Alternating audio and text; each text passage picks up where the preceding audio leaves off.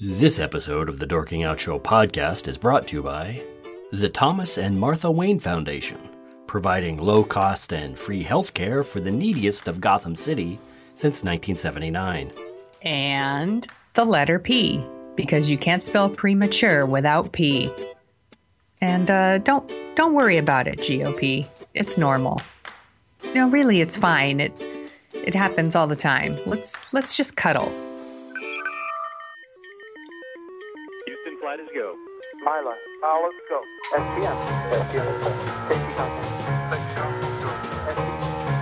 From Assignment X, Amalgamated Storytelling, and thesoniashow.com, it's Dorking Out with Sonia Mansfield and Christopher Allen Smith. Welcome to episode 15 of Dorking Out, a podcast for people who like to dork out about stories and the stories and culture that we love. That means movies and TV, books and podcasts, and pretty much everywhere and everything else where you find stories that interest you, or us, or stumbling over words. With me today is my co-host. We're not doing that again. We're charging ahead. With me today is my co-host, professional writer and author of The Sonia Show, Sonia Mansfield. Hey there. Hello. With me today is my co-host, Emmy Award-winning filmmaker and nerd author, Christopher Allen Smith. Now, before we start the show, before we tell you all the secret cool things that we have in today's episode, we need to address the elephant in the room. Sonia. Yes. This was my... I'm sorry. That was an awful, awful joke where I tried to imply that you were an elephant. Thank you for... I'm sorry, that was... all right, you know what? No, I'm going to have to own it. Sonia Mansfield. Yes. You were... I'm not an elephant. You were not an elephant. You were sick for the last couple days. I was sick. I want to apologize to our listeners for the delay of our episode. Normally, we will always be out on Monday nights. I was very sick. So Smith was kind enough to delay one day. So I apologize for the delay, and hopefully it'll never happen again. No, but here's what's awful. You're letting me off too easy. So on Sunday was your birthday. Happy birthday. Thank you. Say happy birthday to Sonia. Thank you, everybody. Happy birthday, Sonia. She has I love this story. Tell the story of your little son. We had a birthday party for him on Saturday, and one of the little kids at the party got sick. That's right. And what happened? Actually, what happened? This is actually going to connect up to something we talk about later. He threw up a couple of times. That's right. Poor little boy. He's only 2. He threw up a couple of times. I went out on Sunday for my birthday. Everything's fine, but I woke up Monday morning very sick, and I was throwing up. Then I found out that both of his parents got sick, and another guest from the party also got sick. So that little boy turned out to be a bit of an outbreak monkey. I love that. Right now, as we speak, sickness is radiating out from the Bay Area. Yeah. So a couple of people got sick from the party. It's pretty sad. It's sad. So Sonia texted me yesterday, apologetic. Oh, I'm sorry. I'm sick. I can't do it. She just did it again right now. Oh, I'm sorry, Chris. Can we delay? Yeah, no problem. Of course. So we finally get on the show to talk about what happened and to bring you our show that we're so excited. And what do? You call me an elephant. I make some half-assed dumb joke about you being an elephant because I'm awful. You are awful. But that's not news, so let's get to the news. On this week's episode, we talk about the season premiere of Saturday Night Live and wonder if this style of sketch comedy still has a place in the 2016 world of comedy. The answer will probably not surprise you. Then we take a deep dive into HBO's new drama Westworld. Is it HBO's next Game of Thrones, or is it their next Vinyl? And then we do a little status check on the fall TV season, giving updates on what we're watching and what shows we are already dumping. My list is growing fast. All that and our favorite headlines coming up. Want more Dorking Out with Chris and Sonia? Well, There are a few simple things you can do. Share this program with a friend. We're assuming you have friends. It's easy. Just go to dorkingoutshow.com and you'll find our podcast links, our SoundCloud account, our YouTube links, our Facebook links, our Twitter links, our Tumblr links, and all our other links. And links. Grab one of those links and get to sharing. The more people listen, the more we make. Make all your friends envious with the cool podcasting choices you've made as a modern trendsetter. Our audience research shows the Dorking Out Show podcast audience is the smartest, most attractive, least prone to baseless flattery in the entire podcasting world. So get those links and get to sharing. Now, on with the show. That brings us to topic 1, the season 42 premiere of Saturday Night Live, deep in the heart of this crazy political season. Sonia Mansfield, what does Saturday Night Live, we're coming here where there's a million sketch shows now. We've talked about the proliferation of dramas and what that means for people who like to watch dramas on TV. But since Saturday Night Live first started in the early 70s, and I'm sorry to say that I've seen a live episode with every single cast. What? You should be sorry. That's a humble brag. It is a little bit of a humble brag, but then it's like, man, that was one nerdy kid. But anyway, what is Saturday Night Live, in the era of Key and Peele, in the era of Dave Chappelle, even though it's 10 years past, in the era of Amy Schumer, what do you think of Saturday Night Live? What does it mean to you? Well, I think that's the thing. SNL used to be like the must-see show for topical comedy. But now with so many options, I find that it's just not as must-see for me as it used to be. Mm-hmm. And I don't. It's really strange, too, because in past seasons, like presidential races, that's really when SNL, it was like their time to shine. Right. Like they were so good with like Will Ferrell's George W. Bush or Dana Carvey's George H. Bush, Hartman's Bill Clinton, Tina Fey's Sarah Palin and Chevy Chase's Gerald Ford. Like it was just so funny. And I don't know if it was just because they didn't have like someone really great doing Trump and Clinton, that it's just not working for me. Really? And although I thought Alec Baldwin's Trump was pretty good. Uh-huh. But I don't know if I really like Kate McKinnon, but her Clinton's a little like the one I saw this Saturday was like she was like Bugs Bunny. Yeah. It was a little weird. Yeah. It doesn't seem like she's really nailed Clinton. Like she doesn't really look like her. She doesn't really act like her either. Oh, I think you're crazy. Keep going. Sorry. That's fine. I thought I would pull a Trump I don't and think interrupt she you. really acts like I think every once in a while she does like a little something that you're like, well, yeah, that's Clinton. But like she doesn't I don't think she's nailed her the way like Tina Fey did Sarah Palin. Right. Well, yeah. I mean, Tina Fey doing Sarah Palin is one for the record books. Right. But I thought this. I was shocked at how good the season premiere was, and I actually think Kate McKinnon.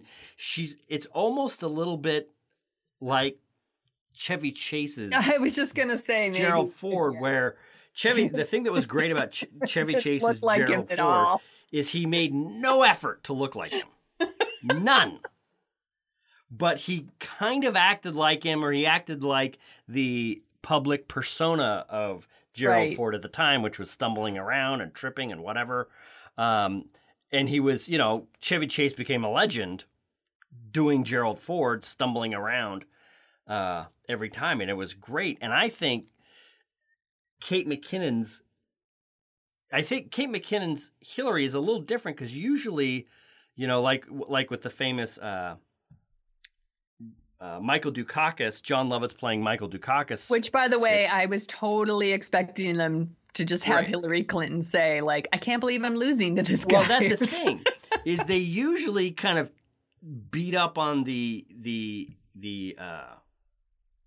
Republicans like they did in that, and like John Lovett says that, but Bush went on to win that thing, and Right. but with Kate McKinnon, she gets the essence of what I think people think about, what a lot of people think about, even Clinton's supporters, is that she's really ambitious. She's studied for a long time. This is something she's wanted, and she almost, in the way that she's run several times, in the way that she talks about the presidency, you could tell she wants it so bad. And the way that McKinnon plays with that idea of ambition and studying hard and being a type A personality driving at something is just really funny. But they don't just start bashing her. You can almost tell when Saturday Night Live writers or the cast doesn't really like somebody. Right. They'll just really start ripping into them. And I think that's kind of what happened with Sarah Palin, is let's make this person a joke, which... how can you blame them? Because what they were dealing with was Sarah Palin, and, she was not a serious person. It just writes itself. Exactly. It was a situation where it just wrote itself, and Tina Fey had to kind of do a little bit of an accent, and I think, wasn't there one sketch? I'm pretty sure there was one sketch where every line that came out of Tina Fey's mouth was something Sarah Palin had actually said. That would not surprise me. I can't remember the name of which skit that was, but anyway, I really loved this. I think that's really interesting that it works for you and it just doesn't work for me. I did really like it, Amy Poehler's Clinton. Yeah. So maybe there's just a taste difference there. I think it might be. Well, I'm wondering if the thing, and I think that might be the thing, is Amy Poehler's Clinton was kind of like, oh, I'm flighty, I'm this, I'm that, I'm kind of overly excitable, but there's kind of there was no edge to it, and that's how, you saw Hillary Clinton and Amy Poehler actually in a skit together. And I know that they've done the same thing with Kate McKinnon and Hillary Clinton. But I just thought that they're doing several different jokes at the same time with Kate McKinnon's Hillary. I think it's one of the best impressions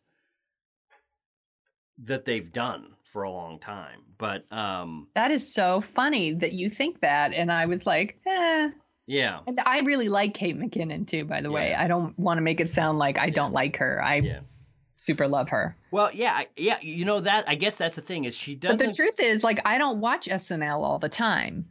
Like I said, I used to be something I watched all the time, and now I don't watch it that often. I tend to wait until like an article comes out the next day that says, "Here's the four best skits of the show." Right, and something. And I think a lot of people, that's how they watch it now. I tape it and I watch it with my son Dell, who, he wants to be a comedian and he set his sights on being on Saturday Night Live, and 5 years ago, 10 years ago, I was thinking, well, Saturday Night Live can't really go on forever, and it seems like it's not that good anymore. But after reading Tom Shale's SNL book and kind of rereading the expanded edition. Are you talking about Live from New York? Yeah. It's Saturday Night Live's a strange cat in that it's the only thing that's live on television anymore except for sports. No other television shows. That's true. You're are right. live. And because of that, things get on the air that in any other show would have been cut. So that's how bad sketches get on, and people have this impression of, Saturday Night Live's not good and the sketches suck a lot and whatever. But that's the way it is with all sketch shows. It's just with other sketch shows, they cut the ones that suck because they're recorded, and then when they're ready, they put out an episode. The fault of my plan of I just read an article the next day that tells me which sketches to watch is I miss something that maybe they all think is lame that it turns out I super love. So, for example, a couple weeks ago, my husband said, "Have you ever seen the skit with Bill Hader as Vincent Price?" And he hosts like Halloween shows. Yes. And I was like, "No, I've never seen that." And he's like, "How could you have not seen that?" And he showed them to me, and they are so funny. Yeah. I had never even heard of them. Yeah. No, they're great. The thing that's great about that is I listened to Bill Hader on one of these podcasts. I can't remember, and he told the story of trying to get those sketches past Lorne Michaels, and it was basically, oh, I'd like to do this and be really funny, and we'd have like Jackie Mason come in, And I'm sure the audience are like, they don't know who any of these people are. Exactly, that's the thing. And Lorne Michaels goes, well, that's a great idea, but why now? And it's like, there's nothing topical about this. There's nothing in the moment. These shouldn't work in any way. But I think he did like 3 or 4 of them. He did. My husband showed them all to me. They're really funny. Yeah, it was really funny. But yeah, I think, and that's the other thing about Saturday Night Live where people say, oh, it sucks and this and that, is that if you go back and just take the best sketches of a season, you can make that season look like, oh my God, this is amazing. Right. We are in a golden age of Saturday Night Live. How have I missed this?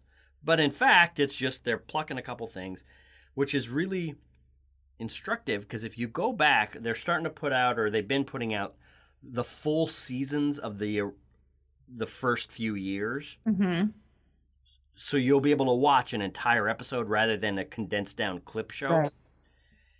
And there's a lot of bad stuff. You see John Belushi, Dan Aykroyd, Jane Curtin, Bill Murray. They're just in a lot of bad, those past 12:30 sketches are just like, wow, they sucked back then. Yeah, they're not all, land shark and exactly. Bassomatic. So I want to try something out here. Okay. Who's your favorite cast? Well, my favorite is Phil Hartman. So you know what though? And probably around the time when Phil Hartman was on and Farley was on, it's probably my favorite. So I was in college. Uh-huh. Is probably my favorite. So that was probably what Phil Hartman, Jan Hooks, Farley. Yeah, Farley. Mike Myers. Yeah. Like that sort of thing. I think so. I don't remember the exact lineup there. Yeah, no, I think you're maybe Adam close. Sandler was like a guest star then. Yeah. A regular. But those were like my college Interesting. years. All right. What about you? Well, that's the thing is I fall into this Saturday Night Live stereotype, and Lorne Michaels says that you can pick out when people were in high school by what cast is their favorite. And he usually can figure out exactly whose cast is their favorite just by asking. And that's completely true. Mine is 86 to 90. It was Phil Hartman, Dana Carvey, John Lovitz, Nora Dunn, Jan Hooks, Kevin Nealon, Dennis Miller. Yeah. I mean, that is that one's really awesome too. Yeah, and it kills me, that Phil Hartman is not around anymore because you see. Oh God, he was so funny. Yeah, you see Daryl Hammond doing. I've had this impression this last, because this last weekend when they had Daryl Hammond playing Bill Clinton on a sketch, and seeing Lorne Michaels is bringing in Alec Baldwin to be Trump. He's bringing in Daryl Hammond, who was playing Bill Clinton 15 years ago.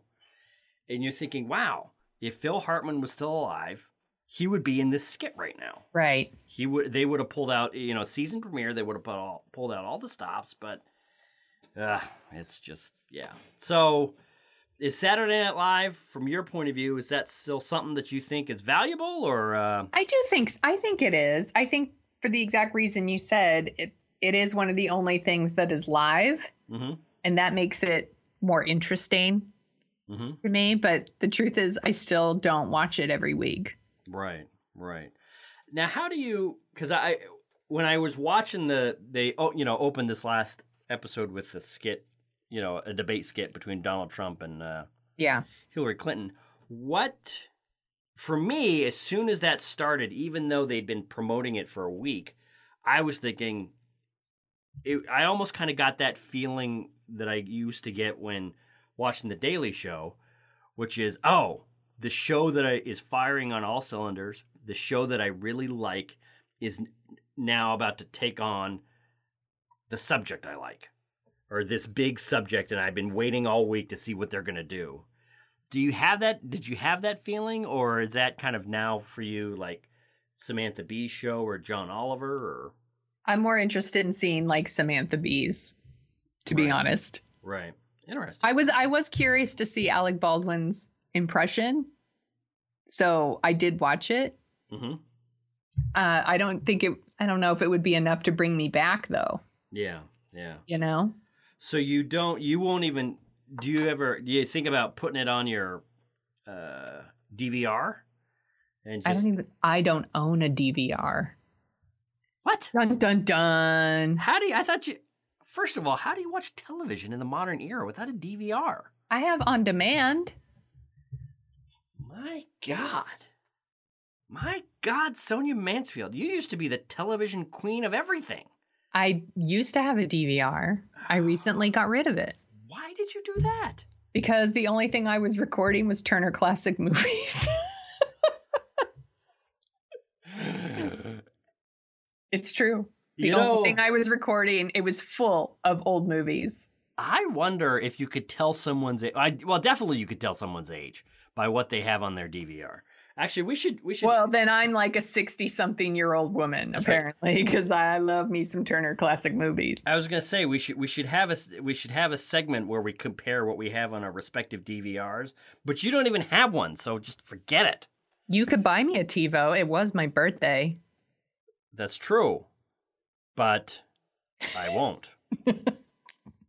See, the thing about that is... Do it for the show, Smith. The thing about that is, no. All right. So with all of that being said, I think it's time that we bring in Ben Waddell. Let's bring in an expert. Ben Waddell, our resident improv correspondent, and let's have a listen to what he has to say while I interrupt him. So to fill us in on all the Saturday Night Live news, backstage shenanigans, and giving us a little bit of a heads up of what this weekend's episode was like from an actual improvisational comedian point of view, we're bringing back friend of the show, Ben Waddell. What did you think of the season 42 premiere of Saturday Night Live with Margot Robbie? Give me your thoughts. Well, first off, thanks for having me back, Chris. I loved last night's premiere. I wasn't quite sure about Margot Robbie. I was pretty sure she was going to do a good job. And then the other things that I was wondering about were the most recent announcement that Alec Baldwin has now been signed for the whole year to play Trump on the show. And then also the addition of 3 new cast members, Mikey Day, Alex Moffat, and Melissa Villaseñor. I was a little bummed, actually, to find out that Chris Redd wasn't going to be in the cast. He was announced, and then it didn't happen. But, yeah. So basically, though, barring all that out, this is one of the best shows they've done in years. I rewatched the show this morning, and I was looking at the list of the sketches and trying to figure out which sketches were hits and which ones were misses, because usually it's about half and half. Yeah. In any episode, there's going to be 3 or 4 hits and about 3 or 4 misses. Because there's usually about 7 to 8 sketches a night. But in this one, I was looking at the kind of the rundown. They had the debate in the cold open, huge hit, great stuff. Alec Baldwin's Trump impression, which I was amazed that they would even get him, because Taron Killam could do a Trump impression, but they dropped him. Daryl Hammond does a legendary Trump impression, and they didn't use him, even though they did use him for Bill Clinton later in the night. Well, that's the thing, is I think they're going to need to keep their powder dry with him as Bill Clinton. Possibly, yeah. Well, and then he also is doing all the announcing for the show too. And then Baldwin's version of Trump is a bigger and kind of more vile caricature than anybody has done in the past. Everybody else seemed to kind of be trying to nail the actual guy and like make yourself sound as much like him as possible.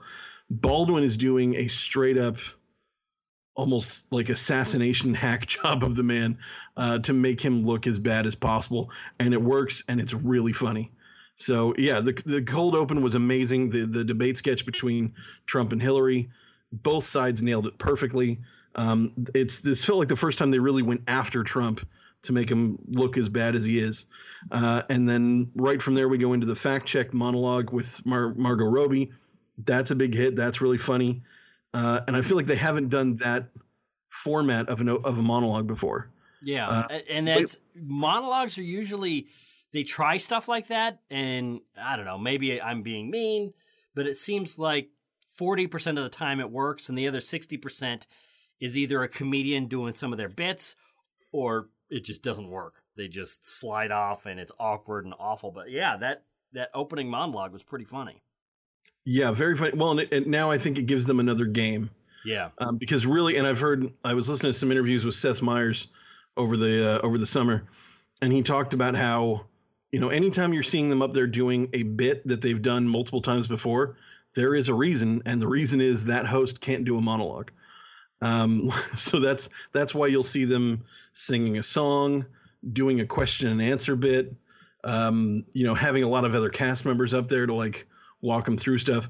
That all is there to fix the problem of this person can't stand up there and tell jokes for 5 minutes. So that monologue was great. The first sketch, the Sinkhole Girlfriend sketch, oh my god, that was so fantastic. funny. Yeah, so funny, done so well, and it seems like something that I feel like they've done before, but never this well. Right. Where there was, every time that I thought, okay, it must be done by now. We've done enough jokes about how this schlub shouldn't be with this girl, and they'd find another layer. Yeah. And it was just great the whole way through. Interesting thing too about that very first sketch, both of the new guys right off the bat were right in there. Mikey Day ends up being kind of the main straight man to the whole bit as the schlubby guy. Yeah. So yeah, so you can see right away they're using him. They're throwing him right in the deep end. It's funny because when I found myself watching that sketch as it went on, and that's the thing about a lot of Saturday Night Live sketches is they go on, and they stop getting. It's like, yeah, we get the joke, we've heard the joke 5 times, but then they carry it on for another. 60% of the sketch is funny, 40% is all right. We've already seen it. That's enough. But they just kept hitting it, and they kept bringing in other correspondents and stuff and experts from Caltech and whatever. And it just kept building, and it was funny. And it got to the point where I'm thinking, I hope they kind of do this with a lot of things. Having an entire news team try to cover a relationship as though it's a news story is, that's something that The Onion has done in a newspaper type format for, almost 2 decades now. But watching a news team do it live on the air, it was just really funny. Yeah. And it was great. I hope it's one of those Saturday Night Live sketches that they go back to over and over and over with different kinds of relationships and stuff. And it was great. It was really good. And yeah, I'd love to see him give it another try at it. I probably think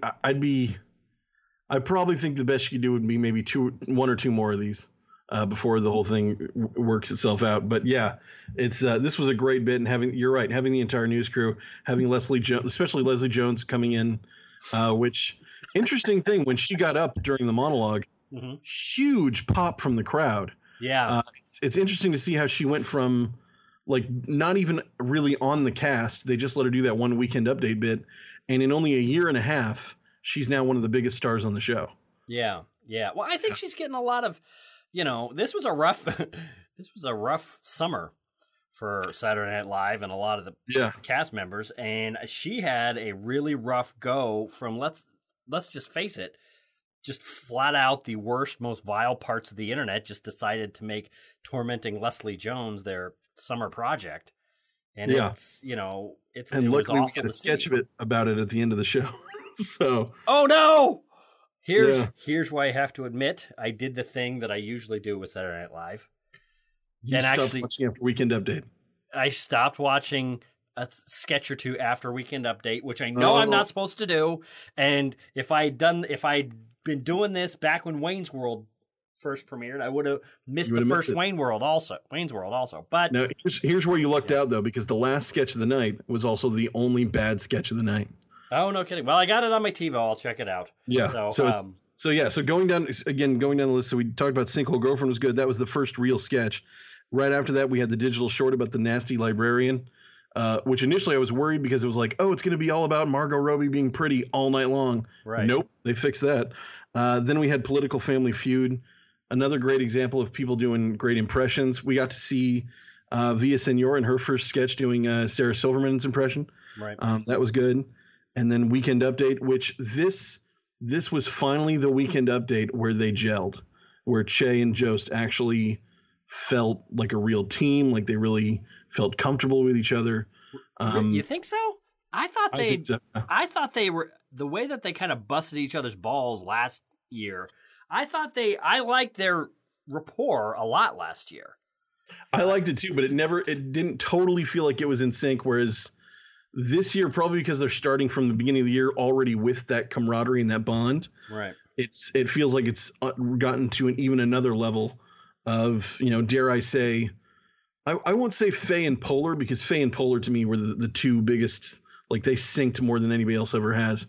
But like Faye and Fallon the first couple of years. Right. Where they gelled, but not great gelled, but good gel. And that's where Jost and Che feel like they are now, right now. So that was a great Weekend Update. So let me, before we got on the mic, we were talking about various things over the summer. So two things, there were kind of two semi-shocking announcements as the summer went by. And usually that, somewhere between July 15th and August 15th, cast members get fired. If they are not either fired during the season, that's when, cast members usually find out they're not coming back. But this year, Jay Farrow and Taran Killam both did not come back. And it seemed to me like those guys could have been staying there. And it seemed like they should have been staying there for at least a couple more seasons. I mean, those guys were really good. And, Taran seemed like the kind of guy who could be there until he wanted to leave. And maybe that's what happened. But it sounded like, and I believe I've read a couple interviews to this effect, that he was not ready to go. Oh, they were both blindsided. Yeah, they both had no idea it was coming. And it from what I hear, between the fact that they both have movie projects that are coming up here pretty soon. Killam did a movie called Brother Nature with Bobby Moynihan and Rob Riggle and a couple other great people that's coming out here in a few months. He was going to take some time off the show to work on that. And then Jay Farrow also was going to take some time off to work on a movie. And then they both, I'm pretty sure Lauren had kind of heard the whispers that both of them had TV show offerings coming their way. And we've seen it since then. They were cut about a month ago, and just this last week, both of them now have shows on Showtime. Well, at least they landed softly somewhere. But But definitely with Farrow, though, I agree. Farrow was so multifaceted in terms of what he could do with impressions. Although the show never really felt like it knew how to use him outside of Obama. Yeah, they never he did the Denzel impression once, maybe twice. He did Will Smith once, maybe. I mean, it's these amazing impressions, and he would always have to package them for a Weekend Update bit. Right. Like he did last year, where he did the rapper convention, and then the very next week he did the comedians convention. Right. Which are both wonderful and amazing, and these impresario displays of impressionism. But yeah, no, they needed to find more stuff for Farrow to do, and it felt like they just didn't know how to do that. Right. So what did you think of, let's wrap it up with, what did you think of Margot Robbie's performance on the show? I thought she was great. In fact, some of the best ones, and I'll mention this just because there was two more sketches that I thought were great at the very end that you might have missed. Hunch Bunch, which I'm guessing you probably saw. That was actually no Scooby-Doo. Yeah, I saw Hunch Bunch, and I saw the women's film roundtable. Which then you saw all the good ones, because there was only the last one was a Mr. Robot spoof, where Mr. Robot now has to hack in and find out who took Leslie Jones's pictures. Oh, okay. And that was not that great. That was just kind of but Hunch Bunch and Women's Roundtable felt exactly like the sketch they've done the last 2 years, where it was an alien abduction. Yeah. And Kate McKinnon just runs away with it and makes everybody else crack. Yeah. And she almost made Margot Robbie crack. I think she kind of. I wouldn't say almost. She made her crack, and this is why I think Margot Robbie, for me, kind of goes up several notches. She was able to pull it back together. She cracked, but she was a pro. I mean, she really committed to a lot of these things, and you can often tell, who the real actors are and who the kind of poser actors are by who really full on commits to their parts and who just kind of goes through the motions. And she committed. She was there 100%, and she was able to pull it back together in that sketch. Playing Keira Knightley, yeah, playing Keira Knightley.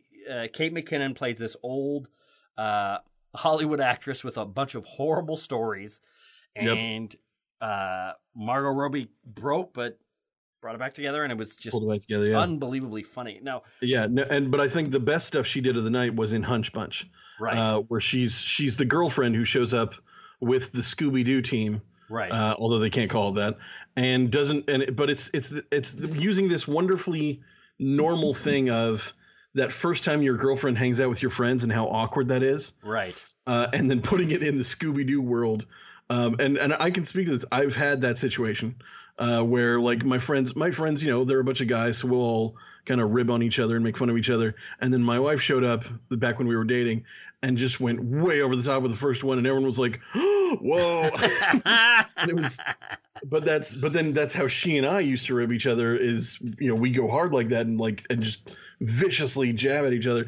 And me and my friends didn't do that. It was a more playful environment.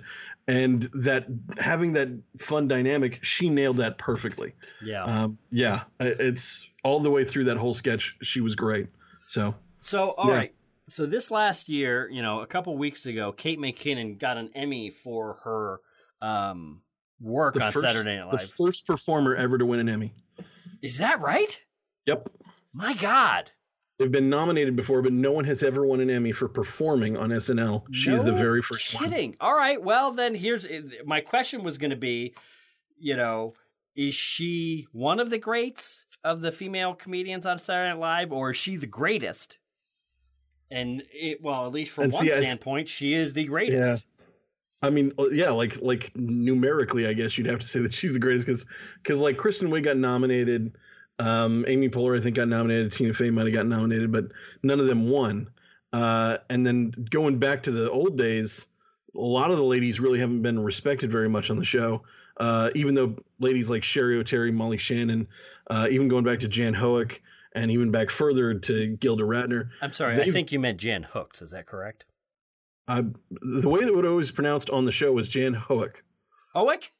Yeah. I don't think so. Unless we're thinking of two different people. No, we're thinking of the same lady. It's spelled Jan Hook. But I don't know. That was how they always pronounced it when they would do. That's how Don Pardo would say it. I don't think so. But let's not relitigate something that happened 25 years ago. There you go. May she rest in peace. No, yeah, they were. Absolutely. They were all great, but none of them ever won an award. But I think a lot of that has more to do with how we see. Like I had this conversation earlier tonight. So she's the only one to win an award, but is she like the best person ever to be on the show? And no, like there's people who have been better than her that didn't get recognized. That's true. But in terms of ladies on the show, she definitely is. She's one of the greats. I mean, when Kristen Wiig left, it looked like Cecily Strong was going to jump into this spot, but it ended up being Kate McKinnon. Yeah, and Cecily Strong, I think I really like, but Kate McKinnon is just on another level. Yeah, for my money, the funniest skit of the 2000s is her alien abduction skit. There's nothing even that comes close. When it comes to that's a top 3, top 5 all time Saturday Night Live performance. Which is it's funny because when you go back and watch it, it's not the kind of thing that you can watch over and over and over again. The fact that Gosling breaks as hard as he does really makes that sketch kind of a little bit better than it actually is. But it's really good. It's a really funny sketch. You are crazy. That is a joy every single time. The way she sets out the pieces and then chews them all up is just yeah, it's a thing of beauty. No, I think that I'm not saying it's not. I agree. It's great. I don't know if it's the best of the 2000s because to me, I got to remember that Stefan happened in the 2000s. Yeah. And I don't know if you've ever laid Stefans back to back and watched them all. No, they're good. I mean, you will mess yourself. They're that good. I hear you. All right. Well, Ben Waddell, where can people find you online? I'm online. I'm also a podcaster. I have That's two right. shows. One is called Geek Wars. The other one is called Die Hard on a Blank. Both of them can be found if you search the term Geek Wars, because they're both on the Geek Wars podcast network. That's right. So that's the best way to find me. I also host a TV show here locally where I live, but you probably can't find that. So, Sure you do. but Big Ben's movie show, right? it's a movie show. You can check that out online. You can find the TV show is actually housed with the television station that has my show. But then I'm also on there, and I do a lot of trailer reactions and movie reviews and stuff like that. So Cool. you can check those out too. All right, Ben, it's always a joy to talk to you, especially about Saturday Night Live and where I get to tell you you're wrong, even when I don't actually think you're wrong. But anyway, thanks, man. Thanks for coming on the show. We'll talk to you soon. All right. Thanks for having me. Bye-bye. This segment is brought to you by jealousy. Feel like having a fight with your significant other, but your relationship is going great? Then you need jealousy. And The S-Mart Department Stores of America. Shop smart. Shop S-Smart. That brings us to topic 2. HBO's big play to get back into the prestige drama business. And you might say to yourself, Chris, they've been in the prestige drama business since they started it. What are you talking about getting back into it? Well, not a lot of HBO dramas have been doing all that great lately, other than Game of Thrones. And with Game of Thrones ending in 2 seasons, they are hot off the stick to get another big water cooler type show going. And they're betting it all this week on Westworld, directed or written by Jonathan Nolan, and I believe his wife, Lisa Joy Nolan. Westworld is a update of Michael Crichton's 1970s theme park gone crazy movie about robots in a Western-themed park that break down and start killing guests, which might sound vaguely familiar to anyone who's seen Itchy and Scratchy Land. Or... oh, dang it. Or Jurassic Park. Anyway, so... I'm so bummed because I had written down in my notes, if this is happening in Westworld, I'd hate to see what's happening in Euro Westworld. That's funny. So, Sonia Mansfield. Yes. And well, that's another thing. Let me run through this ridiculous cast. Yeah. Anthony Hopkins, Evan Rachel Wood, Ed Harris, James Marsden, Thandie Newton, Jeffrey Wright, and not to be mean to anybody else, but that's, you know. And then a bunch of other people. But I mean, come on, Anthony. Any show that's got Anthony Hopkins in it, you got to pay attention to it. Sonia, what did you think of episode 1 of Westworld? I really like it. I say that like a little hesitantly. No, I really like it. It is very dark. Right. So part of me is like, I don't know. Do I really want to spend time on this show every week because it's so dark? But then it asks so many interesting questions that I feel like I have to keep coming back to it. Yeah. Because I want to know what's going to happen next. I like what it's talking about. I mean, we're talking about like, you know, robots that are, they've received a like program upgrade and they get these things they call reveries, which are like memory-like recalls of past experiences. And it's making them more human. Yeah. And, you know, they're not going to really like the way they've been treated. And yeah. I think it's really interesting because then we're talking about like, this is a show that's going to talk about like life and death and humanity and inhumanity. And that's really interesting. That's a big stuff. So I'm interested. So I'm going to keep coming back, but the show's really dark. What did you think was the darkest part? Spoiler alert, people. We're going to be talking a little, we're not going to ruin this, but we're going to be talking about some stuff. Pretty much everything Ed Harris does. Oh, that's right. Is really dark, and I'd be fine if I didn't see his character again, to be honest. And I like Ed Harris. Well, let's see if we see his... Wow. He's just so dark. Yeah. You know, and it's just, here we are. Here's another drama that's like filled with violence and torture and rape. Yeah. It's tough to stomach. Yeah. Yeah, that is. I was thinking about this. This is going to offend several people, but I wanted to throw this by you. I had this impression when Ed Harris was dragging Evan Rachel Wood into the barn for reasons that, well, why do you drag anyone anywhere? Right. Is it me, or has the prevalence of rape in these HBO shows and on television in general grown at the same time that now they show full-on shots of people throwing up?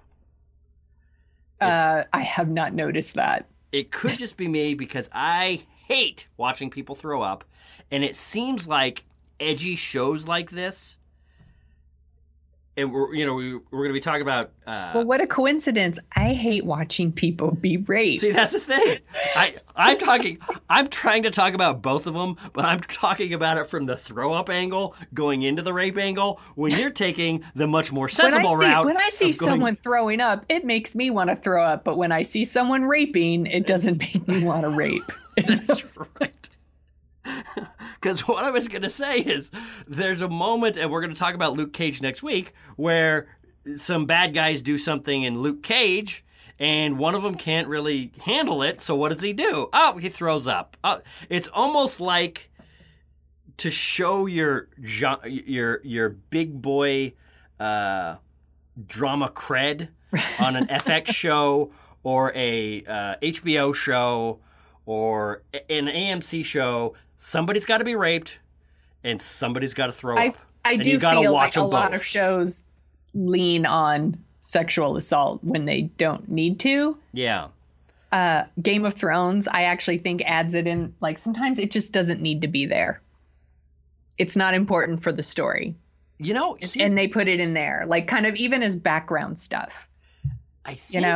Yeah, I'm sorry. Keep going. And the stuff in Westworld, I'm a little bit more like, well, they're trying. This is part of why the robots are gonna revolt, basically. Like they are treated horribly, and this is what people do here. They pay all this money. They go to this like special land where they can do whatever they want to the robots. And one of the things that they do to these robots is have sex with them. And one of the things Ed Harris's character apparently likes to do is rape them. Right. It would be almost like dismissive to not mention it, Right. I guess. Yeah. I don't know. Is that weird? Just like it's almost like they have to show you how awful it is so you'll understand. Yeah. And I think that's what I was going to say before, and it's interesting you should mention Game of Thrones, because I think this show and Game of Thrones, and this is going to sound really awful, use rape correctly, in that the entire point of using it is to show an awful part of the human condition, and Game of Thrones is all about making your way in a world where every miserable thing is attacking you from all sides. So, it's kind of like we've seen it enough on Game of Thrones. We don't need to see it much more, but having it in there as a thing that happens mainly to the women on the show, while they're doing equally and awful things to the men in different ways, it just communicates this. Every level, every color of misery is going to be visited on the people of Game of Thrones. And in this one, what's interesting is the human aspect, like a lot of the Nolan brothers entertainments, this has been described as kind of cold and chilly and very cerebral.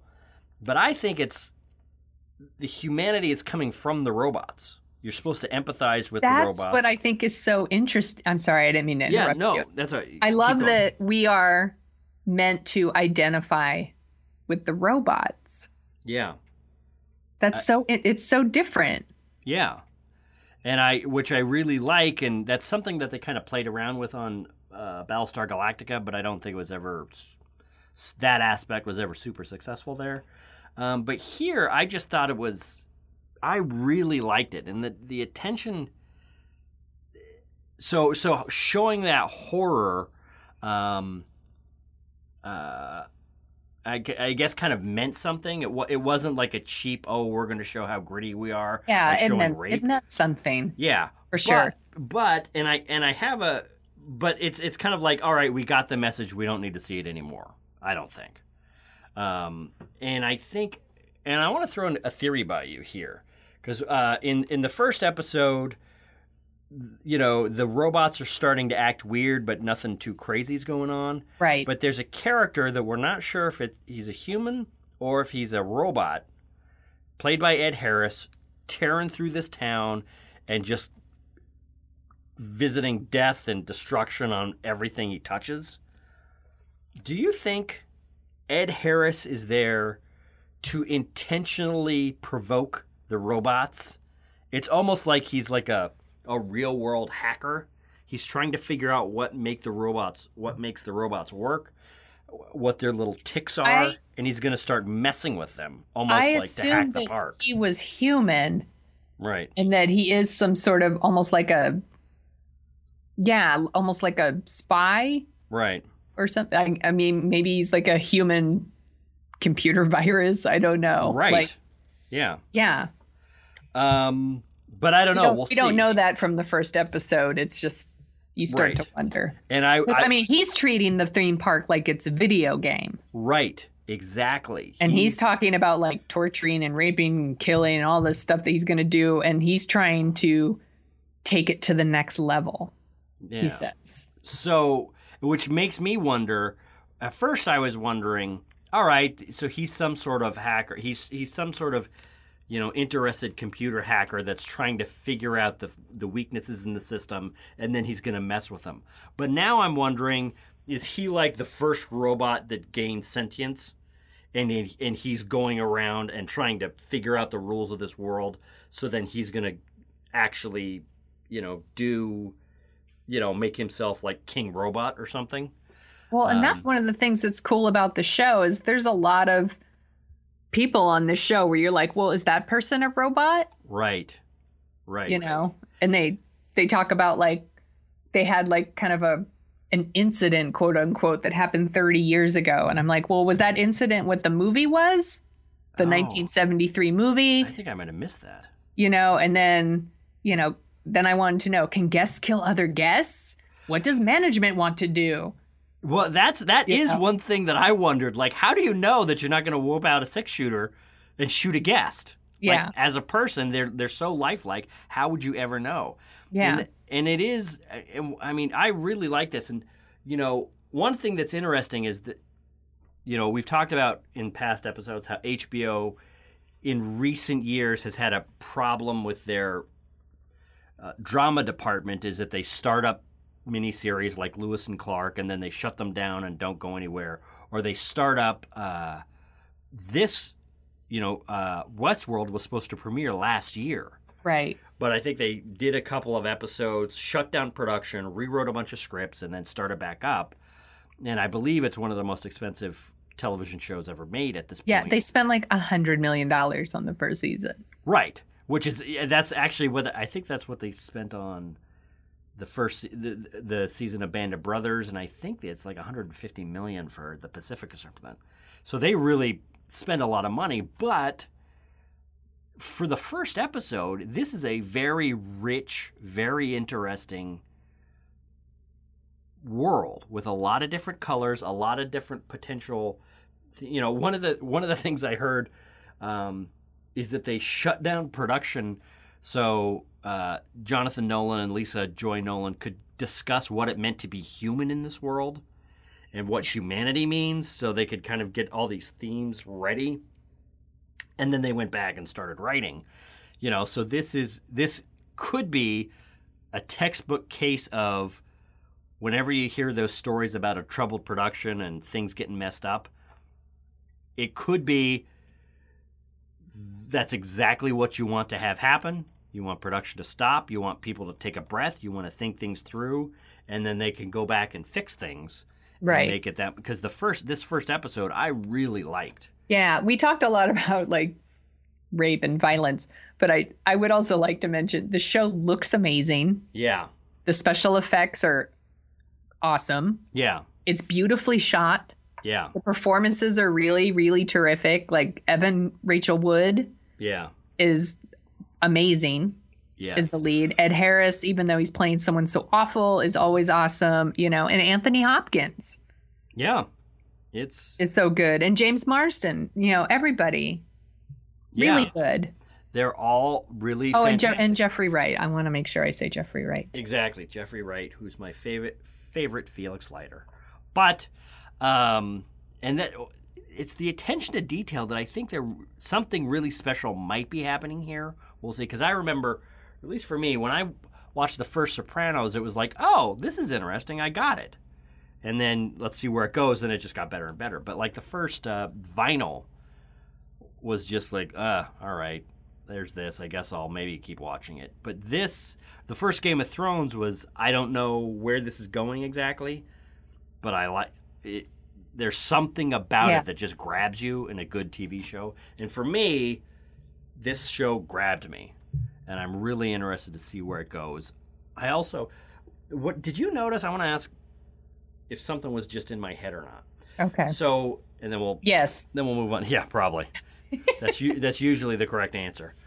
So Anthony Hopkins at one point is trying to figure out why these robots are acting in a way that is not supposed to be in their programming.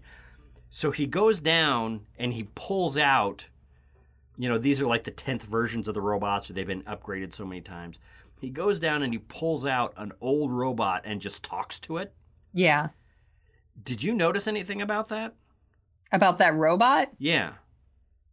He looked like an old character from Deadwood. He did. Well, yeah, that's true. I'm like, did they get him from Deadwood? Part of me is wondering if that's why they're bringing back Deadwood. It's kind of like, well, we had to build the Western town again, maybe so Deadwood screw it. was part of Westworld. That's right. But that robot, which was a much earlier version, actually kind of moved like a little bit like one of those animatronic Disney. Yeah, absolutely it did. The way the arm moved and the way he talked. And there was like the sounds too, where it was like but it was very subtle. Yeah. And if you weren't really looking at it, you could maybe not even see it, but like the way he like drank something, and the way he drank it, and the way he moved it up to his lips, and just the way he would look up and look down and move his head, it was creepy, but it was kind of cool. But anyway, so I really liked all the stuff with Evan Rachel Wood when they're talking to her kind of in their like creepy office area. Right. And she's kind of switching between like the character she's programmed to play and then like just the computer that's inside almost, where they're like, lose the accent. Yeah. And, take the emotion out of your voice. And it's just like, she's just changing and changing and changing. It was really, really impressive. It's good. So Westworld, good show, maybe a great show. I'm going to definitely be watching all 10 episodes this season. Sonia, what say you? I will be watching. I have way too many questions. Excellent. All right. So keep watching. Tell us what you think. Tweet at us. Let us know. This segment is brought to you by Indifference. Is your group of friends looking to decide where to eat? Do you want to drag it out until everybody throws up their hands in frustration? Then you need Indifference. So now that we've talked about one show for nigh on 18 minutes, let's talk about a bunch of shows real quick. Sonia Mansfield. Yes. Status check on the fall TV shows that you're watching. What are you watching? What do you like? We had our big fall TV preview a couple weeks ago, but now we're into it. We've had a chance to watch some of the stuff we talked about. Tell me what you're watching. I have to say, my fall TV picks, they're pretty good. I'm watching The Good Place, one of my picks. I really love it. Are you watching this one on NBC with Kristen Bell and Ted Danson? Yes, and in another week or two, I suspect this will be the only show I'm watching that's on network television. I think it's really smart, and I think it's really funny. Like, I'm stoked that I picked wisely. You picked great. This is a great. Yeah, this is the one by the makers of Parks and Rec, right? Yeah. Yeah, it's fantastic. I am loving it a lot. I am also watching Speechless on ABC. Now, what is that one about? So this one stars Minnie Driver as, well, it's a family comedy, and one of the sons has cerebral palsy and he cannot speak. So they hire like an aide. Mm-hmm. They've moved around from like school district to school district, finding just the right school. And they found a school that will provide like a permanent aid to their son, like, and give him a voice. Right. And it's one of the men from Reno 911, and I can't remember his name, is the voice of the son. And Minnie Driver plays the mother, and she's like this really aggressive like mother who will just do anything to help her son because he has all these special needs. And it's just really funny, though. Like, the way they handle it is so funny. And the kid who's playing the son with cerebral palsy is so good. It's a really funny show. Now, does the kid have cerebral palsy? He does, but he can actually speak, but he's playing a character who can't speak. Okay. It's a really funny show. Cool. And as a mother of a son who's autistic and has special needs, it clearly speaks to me.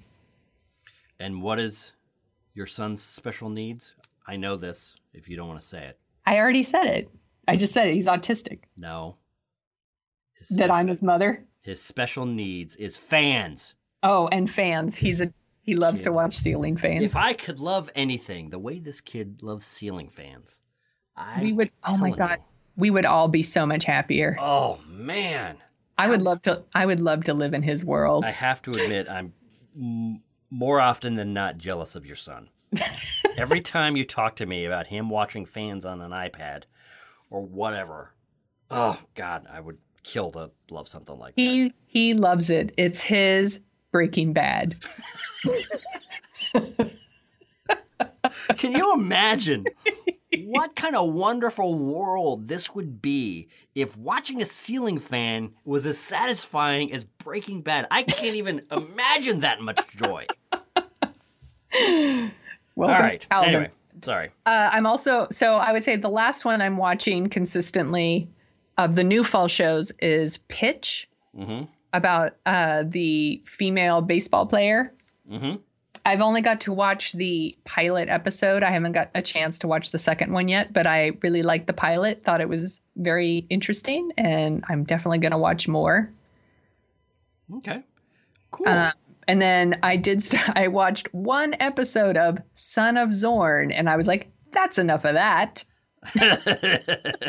Now, what was so bad? Now, Son of Zorn is the one that's like a mix of live action and animation, and he's kind of like Zorn is like a He-Man character who somehow impregnated Cheryl Hines, and has I think we know how. I don't know how those worlds mix, but all right. But I have seen Cool World, so maybe that's how. Oh, and God, that's right.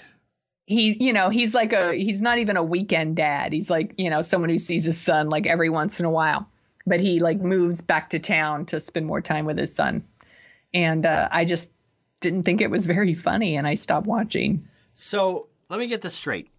So they're deciding to make a show. This is probably going to be, as this dorking out goes on, my number one rant. So they're going to conceive a show where a Hanna-Barbera type, poorly drawn animated character, He-Man type character, runs around in our real world. Yes.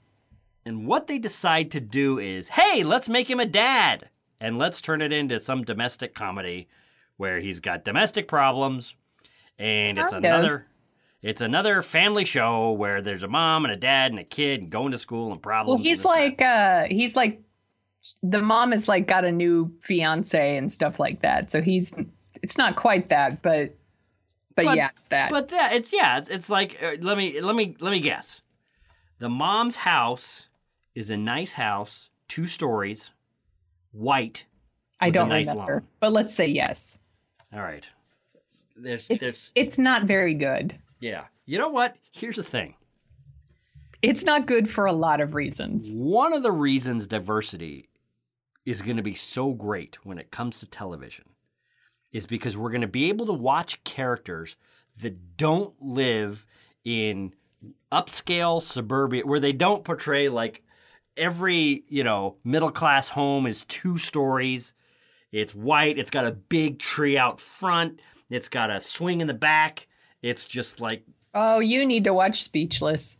Okay, maybe I do. Because they move into a house that's a total dump just because it's in the right school district. Okay, cool. See, so there's that. But there's just like... It's like... network executives have Tourette syndrome. It's like something early in television development, like somehow Leave It to Beaver's house got just grafted onto every network executive coming out of business school, and they just can't greenlight shows unless the neighborhoods look like Leave It to Beaver neighborhoods. And I love Leave It to Beaver, but we're 50 years on. 55 years on. Give it a rest. Other people live in other places. They do. That's right. See, that's the thing. That's my rant. I don't want diversity for harmony's sake. Yeah.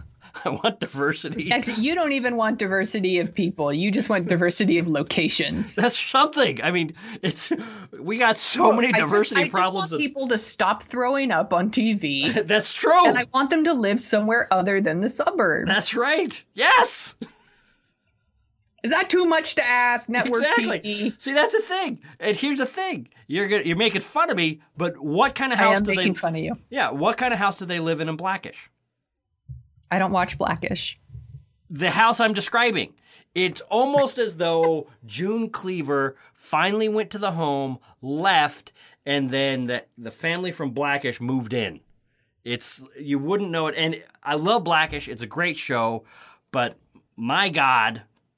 Enough with the domestic 2-story house, whatever. Anyway, sorry. So, Smith, what shows are you watching? Yeah, exactly. I'm watching the background. And what are their homes like? That's right. I'm watching the background of a lot of homes. Well, Designated Survivor, I thought I would give that a shot. I don't have a huge amount of time to watch television, but I figured, all right, you know what? Designated Survivor, I haven't watched a lot of network television for a while. I'm going to try this out and see what it is. It sounds like, because I've heard it's kind of like West Wing crossed with 24, stars Kiefer Sutherland. So, of course, that's how they're going to promote it. He is House and Human Services secretary who is away during the State of the Union. Congress is destroyed, so he becomes president. I made it through an episode and a half. Oh. The first what happened in the second episode that made you bail? It was just boring. Oh. That is the biggest crime. Because here's the thing. It was just like you can see the plot twists coming from a mile away. It was like watching a television show. Actually, I'm going to save this line for the Timeless review. But it was just it was boring, and it was there's some there's some imprint that major network shows have, CBS, ABC, Fox, and NBC, where you can see the network executives leaning over the writers' shoulders, watching them as they're putting the show together.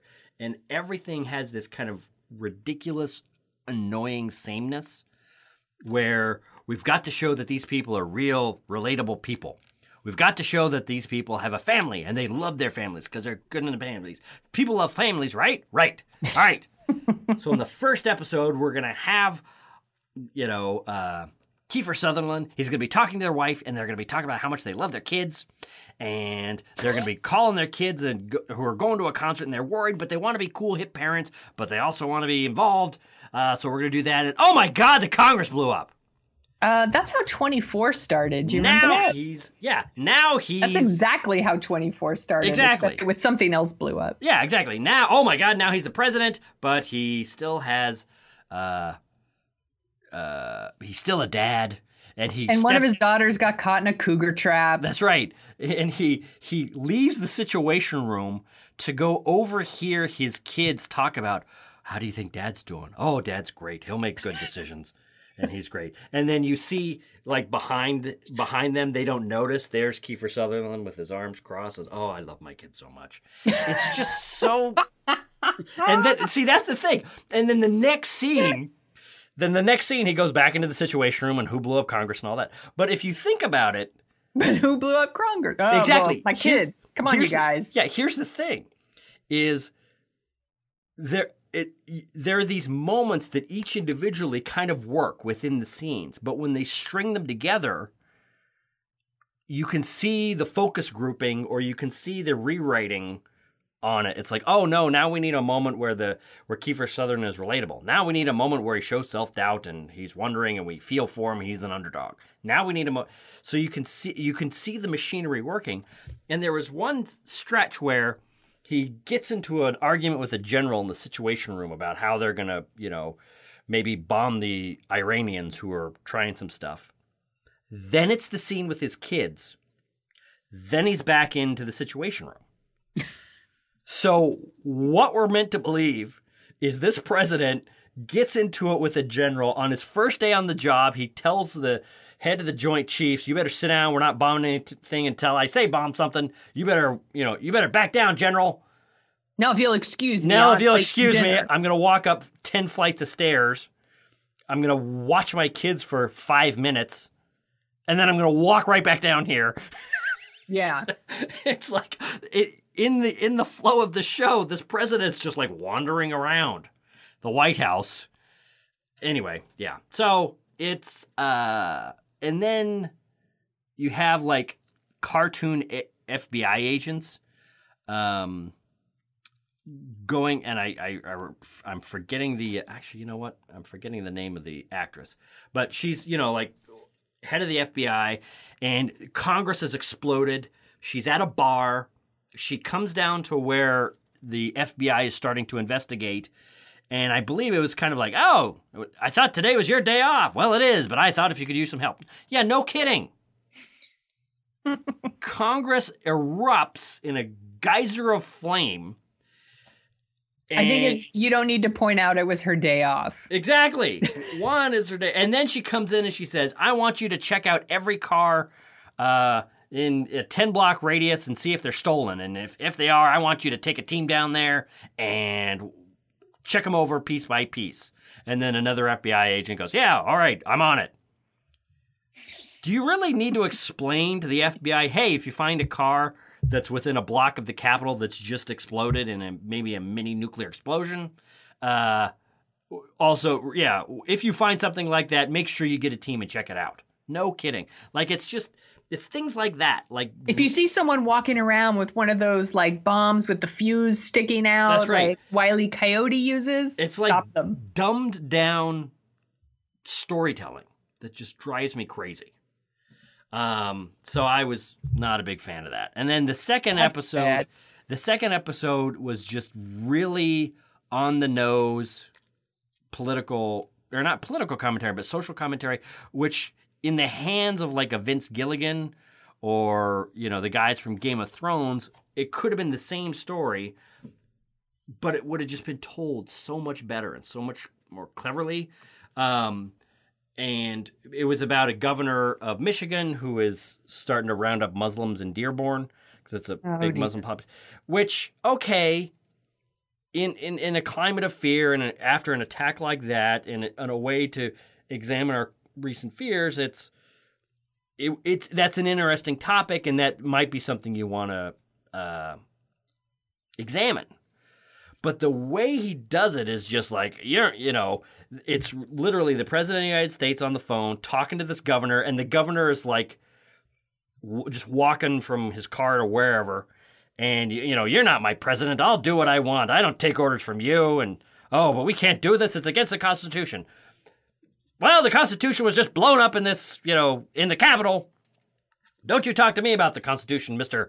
Homeland or House and Human Services president, that kind of thing. Just really ridiculous, cartoony, dumb, and it's just it was just dumb. So I hit. It's like, I like where your heart is, guys, but the execution here is ridiculous. You can almost see it's almost like watching Westworld or even watching like Fear of the Walking or The Walking Dead or any of these other cable shows. Watching network television is like watching marathon runners running with cement shoes.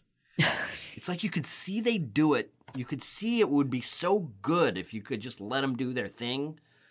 But something about working at networks just doesn't let them do it. And it's just... Well, I think there's plenty of shows on cable that aren't good, too. That's true. That is true. They just have I guess they have a better batting average. Or maybe they just don't have to, they don't try to fill up as much time. Right. Well, I think that's the thing. And I figured out, now that we're talking about this, I think I realized what it is I don't like about network television is the top of the list of network television, like the best shows on network television, are kind of a middling range for cable. It's like there's like it used to be the best shows on TV were on network television unquestionably. Not even close, not even worth talking about. And now the best thing that's on network is like the fourth best thing on FX or something. Right. Or the 20th best thing on Netflix or HBO. So, which brings us to, I'm going to tee off on this and then we'll wrap this up. Timeless. Timeless, it's a show about a team of time travelers who are going through time to fight another team of time travelers who've stolen a modern time machine and they're going back. So the good guy time machine people take the prototype of the time machine from an Elon Musk type corporation and they're going back and chasing them through time. This is the greatest television show of 1988. It is so old in the way that it deals with problems, the way that it has characters interact. It's got all the problems I just described with Designated Survivor times 10.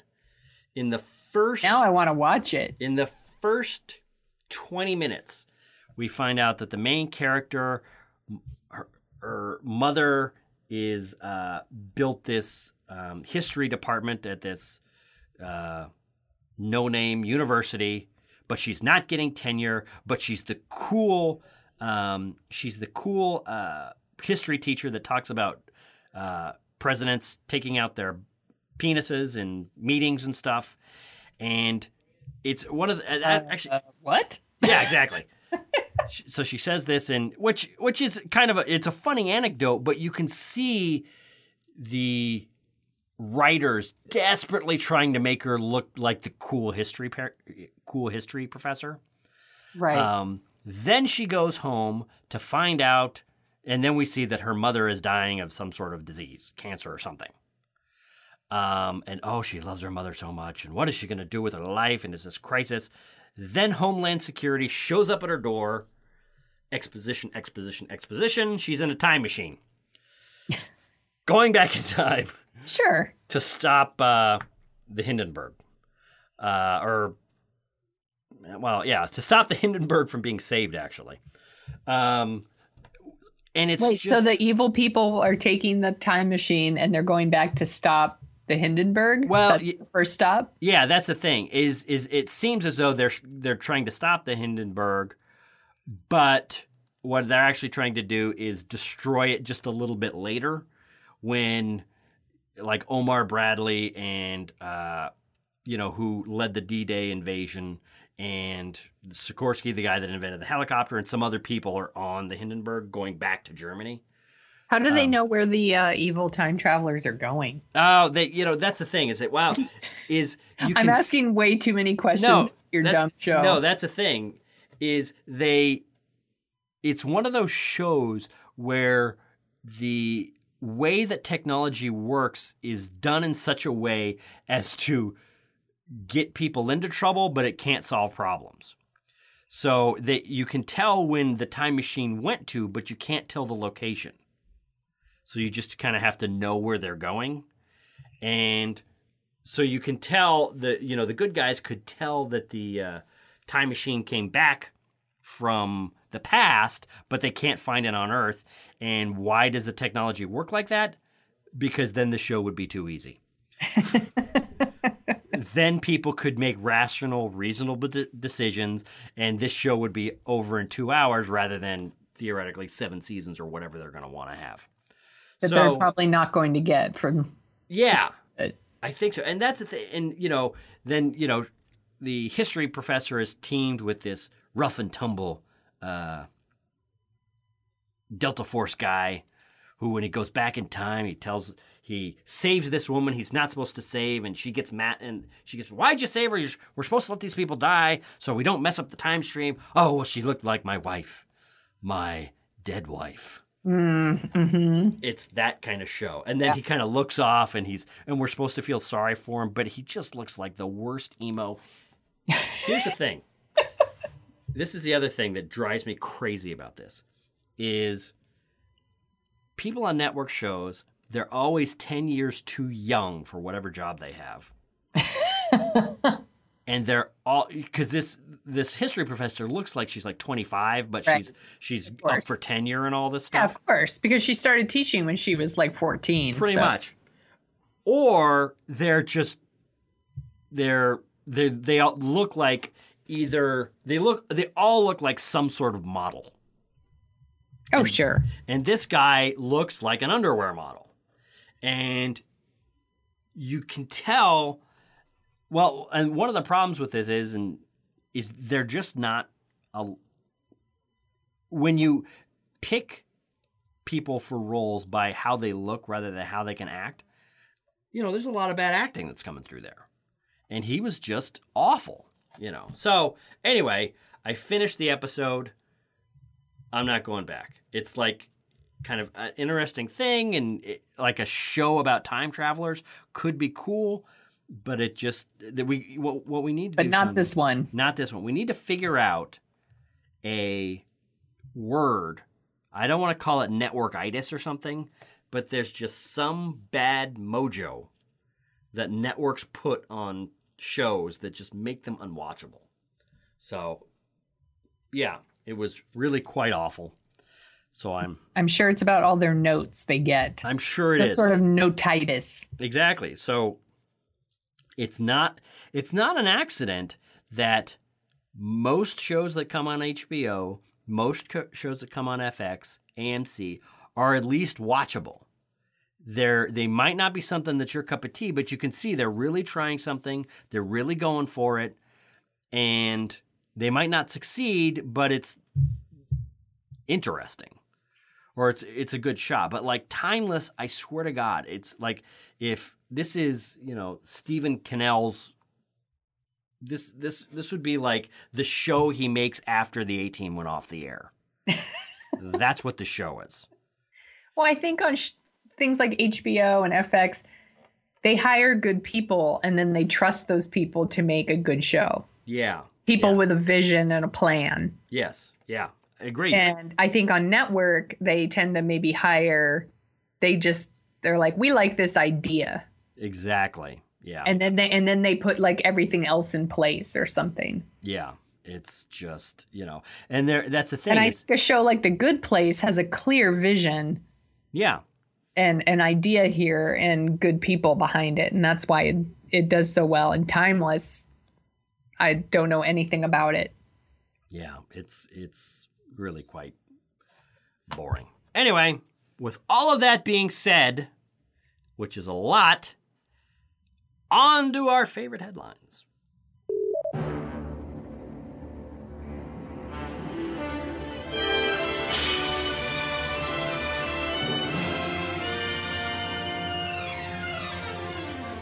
And that brings us to our final segment, our favorite headlines of the week. Smith, do you want to go first or shall I go first? Why don't you go first? I've been talking a lot. Okay, so my favorite headline of the week is the Scarface remake is happening, which means every guy I dated in college has to get a new Scarface poster for his room. What will this mean for the world of rap? I don't know. Well, it's been remade. What's funny is I assume that this is going to ruin people's childhoods. There'll be a new Let's do it. We got to ruin one childhood every episode. It's been a remake. The thing is, though, is people don't know. It's been remade. Like the 1983 one with Al Pacino is technically a remake of the 1932 one. So it's already a remake, but they don't remember that. That's right. But it's got Terrence Winter is writing it. Ooh. And Terrence Winter, of course, was someone who worked on The Sopranos and Boardwalk Empire. I believe he also wrote The Wolf of Wall Street. He did. I just got very excited for this remake. That makes it way more interesting than just some rando remake. So that was my pick of the week.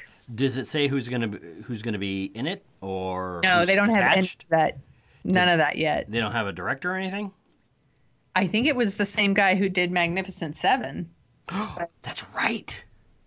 Oh, snap. That could be interesting. But they're working on the script again. I guess he's taking a pass at it. All right. That's Anton Fuqua, right? That's right. Thank you. Yes. And I feel bad because I'm pretty sure I'm saying that wrong somehow, even though I really like him as director. But anyway. Well, I think Anton Fuqua, or however you pronounce his name, he doesn't need to always be doing all these remakes.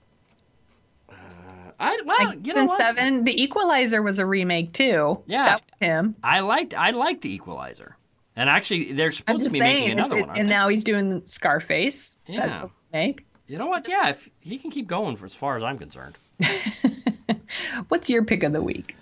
Well, given all of my talk about originality and leaving out business notes and everything from the creative process, I'm just going to come clean and say that the new Pirates of the Caribbean movie put out its first teaser with Javier Bardem as the bad guy, and I'm excited. Despite the amnesia-inducing boringness of the fourth Pirates of the Caribbean movie, amnesia-inducing because I genuinely cannot remember what the hell that's about. I believe I saw the first two. Right. And I'm one of those people that likes the first three. They're kind of a trilogy. Most people don't like the second two. It's kind of like The Matrix that way. And everybody loves the first one, but the second two, they drive them crazy. My advice, kind of like with Casino Royale and Quantum of Solace, is if you watch them together, they're much better. Doesn't matter, though, because I think Pirates of the Caribbean has kind of acquired the reputation a lot of people feared it would have when they first announced the first movie, which is, what? This is a movie about a theme park ride? How good can it be? And then we were all surprised. The first one's very good. Exactly. That's the thing. The first one's very good. The fourth one is like, oh, this is kind of what we were expecting the whole time. Yeah. So the new teaser comes out, and we'll have a link in the show notes so you can check it out for yourself. It looks like it's back to some sort of ghost pirates or whatever. I believe the plot is some Javier Bardem, some ghost pirate, is coming to hunt pirates. And the first one he's looking for is Jack Sparrow. So I'm sure a lot of hilarity ensues. But it's... Watch it. Because there's a little glimmer of humor in there. There's a moment in there that I thought was really funny. It could just be me and my weird sense of humor, where they're being very sinister, very creepy, and then it kind of goes in this other direction that I think could be a harbinger of kind of a return to form for this. Or it could just be, I want to like these movies, even though they're the definition of corporate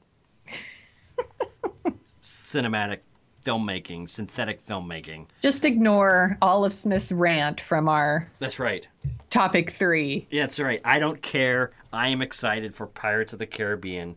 I don't care what that does. Pirates of the Caribbean are the network television of the movie theater, but That's you're right. fine with it. That's right. That's right. Fine. I was going to make some sort of. I wonder if the way that I like Pirates of the Caribbean is kind of like how people like the Transformers movies. I have not seen any of the Transformer movies, so I can't. Really? Yeah, I'm so lucky, right? You are lucky. See, here's what's awful for me, and at some point we should talk about this, is I watched the first Transformers movie with, I like to go to the movie with my boys. We kind of do that rather than go, rather than watch sports, we go watch movies. Anyway, first one I watched is like, okay, there's that. It's, it's like a Spielberg and a Michael Bay movie smashed together. So I was like, all right, I got it. The second one was one of the worst film-going experiences I've ever had. The third one was just as bad, if it was awful. I can't even believe that you went back and saw another one. Exactly, which makes it even more shocking that I went to see the fourth one. Jesus. What's wrong with you? I don't know what's wrong with me. I don't know why I do it. You're part of the problem, Smith. Yes, I will admit, I have a lot of explaining to do. When the show trials of moviegoers occur after Hollywood collapses and they don't make any good movies anymore, after the comic book bubble bursts and the show trials begin of who brought us to this awful, awful movieless place, Yep. I will be right up there for having seen all of the Transformers movies. This is the thing far. that's going to come back to haunt you in the afterlife, like in the movie Defending Your Life. That's right. And they're playing all the scenes of your life. That's right. When you're on trial. That's what's going to come out. Start preparing your defense now. I can't, because he's so awful. Michael Bay is... I don't like anything he does, but I've seen, I believe, every single one of his movies. I've seen Pain and Gain. I give you shame. Yeah, all right. Well, I don't think I have. And on anything that else to say. shameful note... Are you going to say goodbye? Yeah, I'll say goodbye. Bye!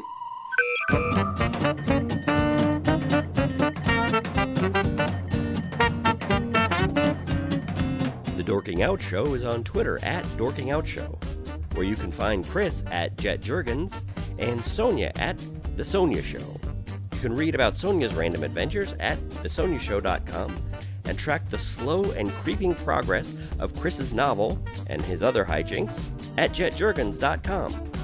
You can find out more about the Dorking Out Show at dorkingoutshow.com. While you're over there, you can support us by giving us a review on iTunes. We have a handy-dandy iTunes link to whisk you right back to 2007, where you can leave your review and 5-star rating in iTunes. We'd do it for your podcast. Want to dork out even more? Well, you can sign up for our newsletter, where you'll get all the headlines we use as fuel for the show. That's it for this week. Thanks for listening.